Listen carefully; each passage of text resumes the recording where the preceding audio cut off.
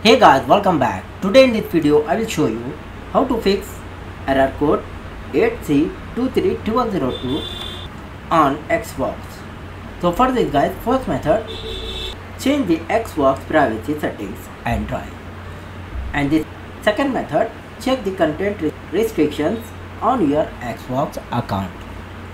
And the third method, check the Xbox server status. So for this guys, open the browser.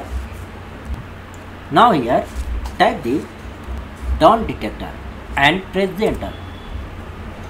Select this down detector. First select your country, click here and select the country.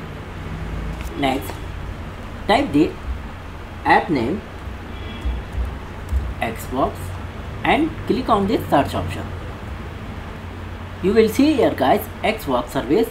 Just open the service and you can check the server status. So hope you like this video. Please like, share and subscribe.